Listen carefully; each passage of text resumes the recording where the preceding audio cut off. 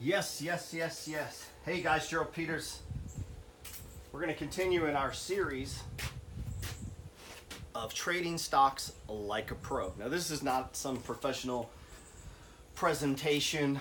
I'm not trying to pitch you on anything. I have some books. If you want to read those books, you can. I make my money doing this stuff, and I make my money doing real estate. To me, stocks, whether it be trading or investing, is very similar in my mind, at least to me. It's the same as flipping houses or buying and holding in houses. For me, this was a seamless connection. I realize there's a lot of people and a lot of gurus that fly around in jets that'll tell you not to buy houses. It's all nonsense.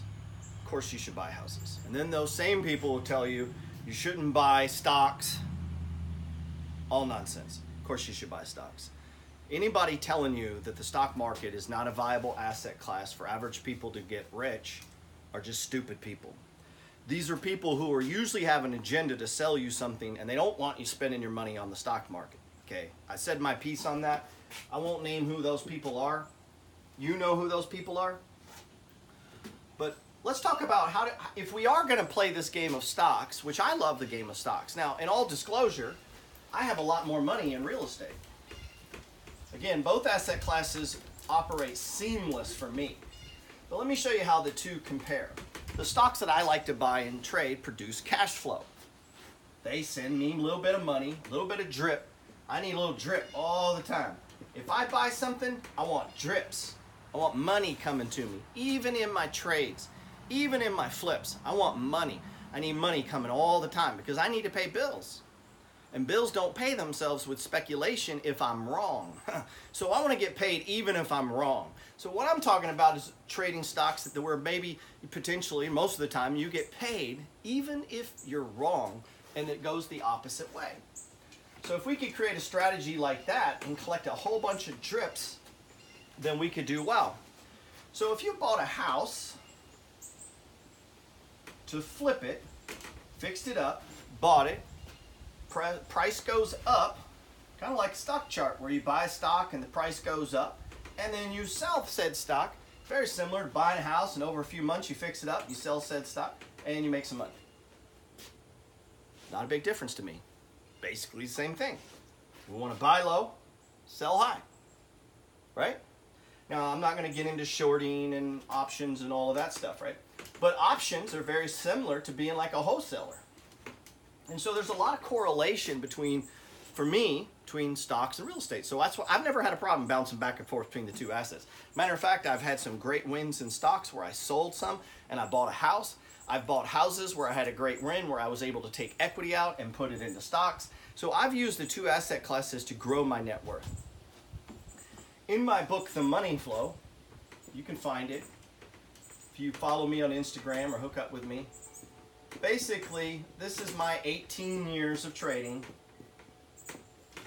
and I put it into my strategy. This is what I do every day. I no longer look for how to trade. I have not looked at what anyone else is doing in probably over 5 years. I don't read articles on Seeking Alpha. I think that is the worst possible thing you could do.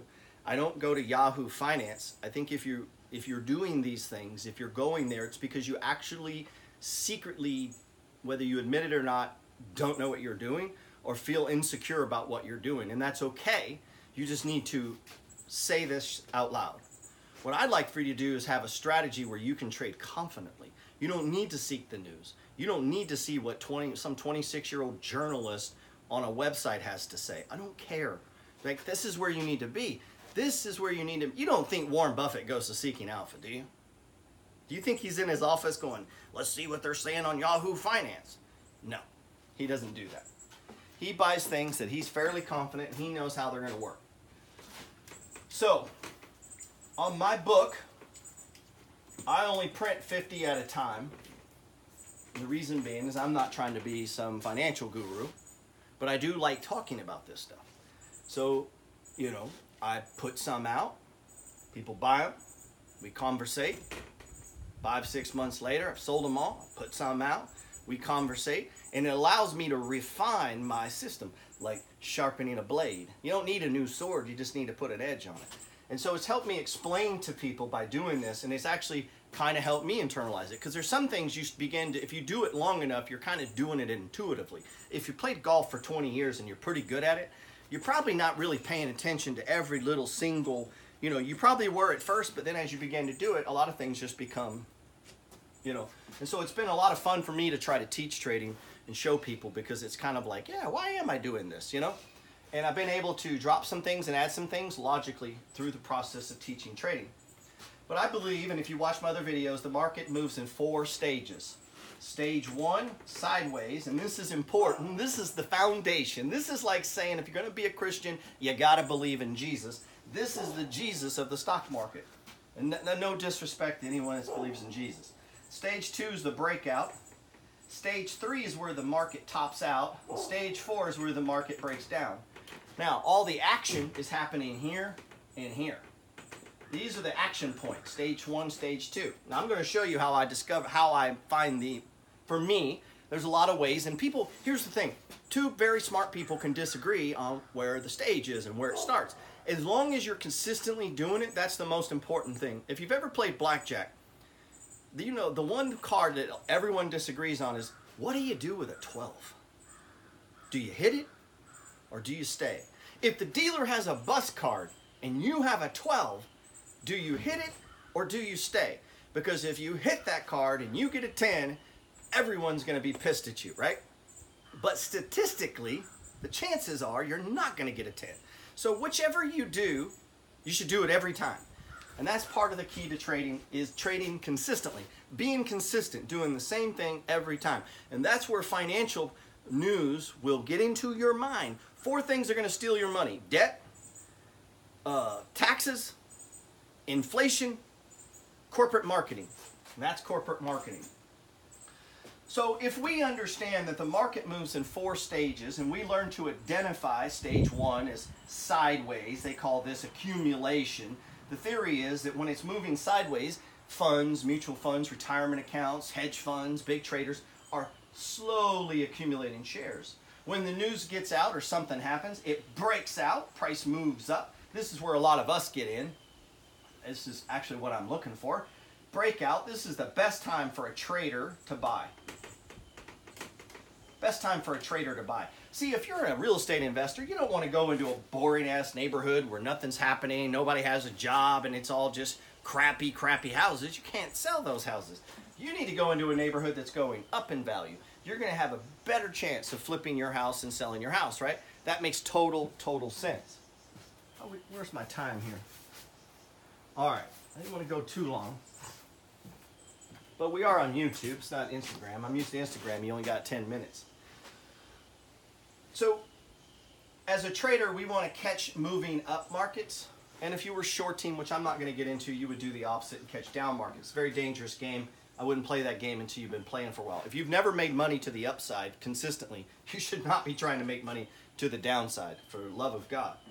You should not be trading on margin if you can't make money with your own money. Let me stress again, if you cannot make money with your own money, you should not borrow money and try to make money. You're just going to double your pain, okay? So it's okay to practice trading stocks. It's okay to put $500 and buy 2 shares and just see if this works. Buy 10 shares, and when the theory works, you know, when it says take profit, sell 2. And you're like, yeah, but I'm not making any money. No, but repetition is the mother of skill. There is such a thing as called practice and mastery. You're trying to master a craft, not trying to make money. If I could give advice to young people, listen to me, if you're 18, 19, 20, 25, if I could look back in my own life and do the things that I regret the most, it was not practicing skills that would make me money later, longer. Meaning I should have been practicing talking on the phone every day. Hey, sir, yeah, this is Gerald Peters. I should have been practicing that, practicing.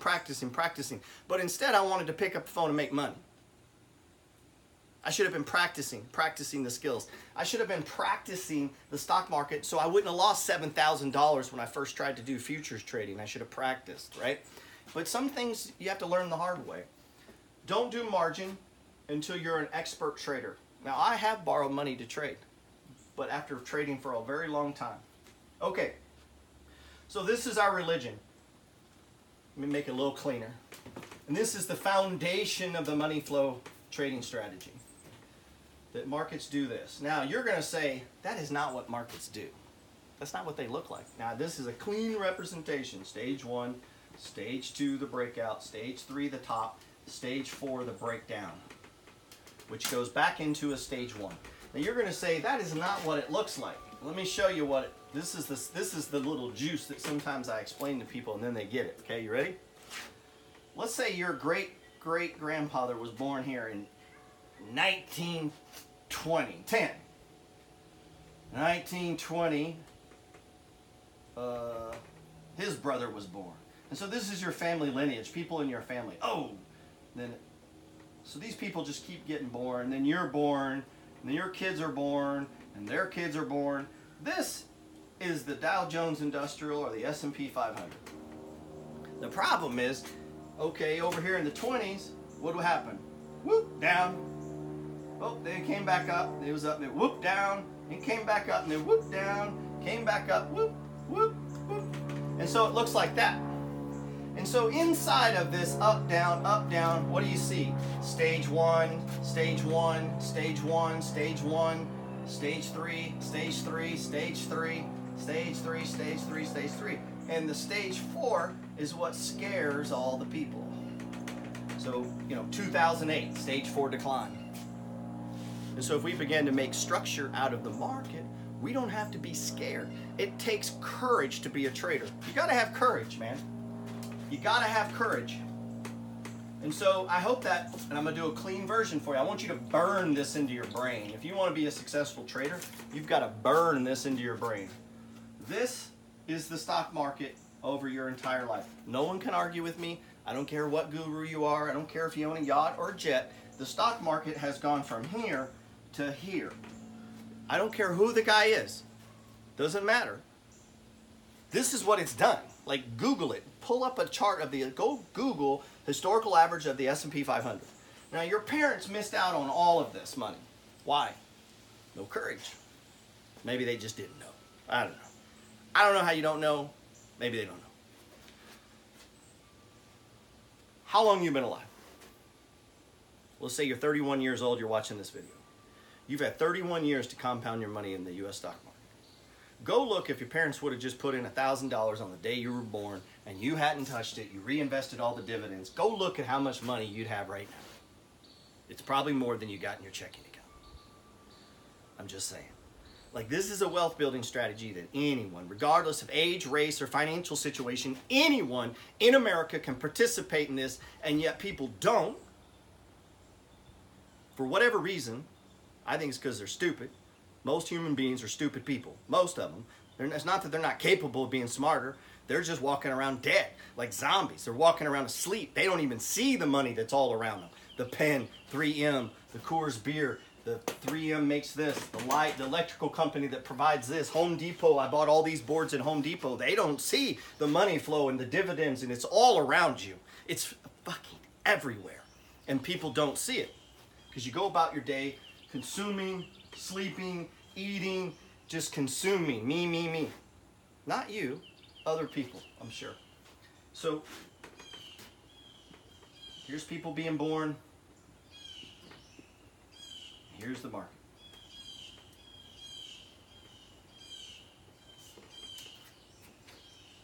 That's the gospel. This is the gospel of trading. That the market goes up, but along the way, it goes down.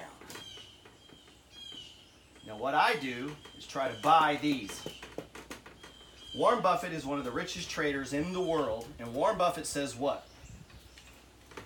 You want to be greedy when other people are fearful, and fearful when other people are greedy. Well, in order to do that, you have to have some kind of way to see where fear is. So that's what we're going to talk about. I call it the money flow. So once we understand the stages, and again, I said everyone doesn't have to agree on how to find the stages. Let me show you how I find the stages.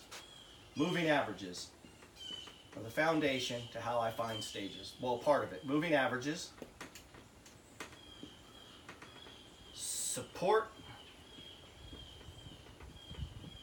and resistance. Right there. 1, and 2. And so we got a fundamental faith, a belief, faith, the faith could be faith, that the market moves in 4 stages. Inside of the 4 stages, ultimately it goes up. The market goes up approximately 71% of the time. So there we have those 2 foundational things we believe in. Now we have to identify it. We're going to do that with moving averages.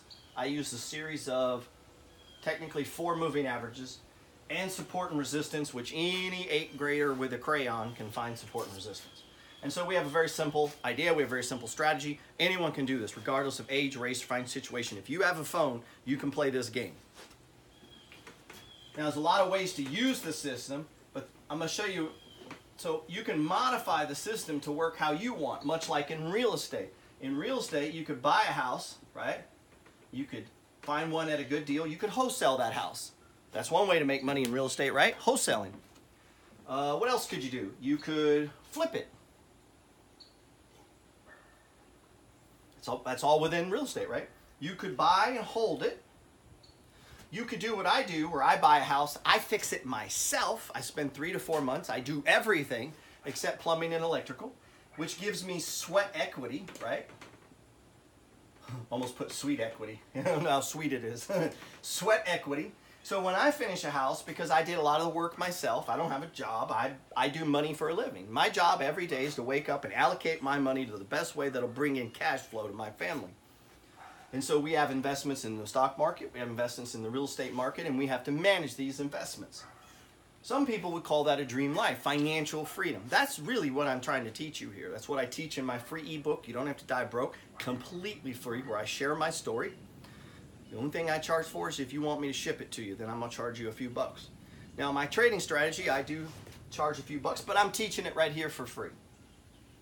So, sweat equity in my house. Now, what could I do? I could sit on this house for, say, 6 months. So I got sweat equity in it. I bought it for a good deal. I've got a renter in it. Now I got cash flow. What could I do? I could go to the bank and what? Pull out some money. I could pull out some equity. Take that to buy another one. That idea works in the stock market too. Not quite the same, but logistically very similar.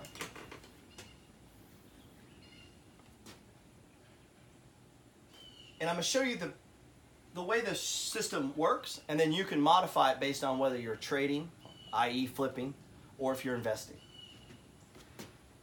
So as I watch a stock move, and this is going to be my 3rd grade rendition of a stock moving, okay? It's kind of hard to draw a stock chart.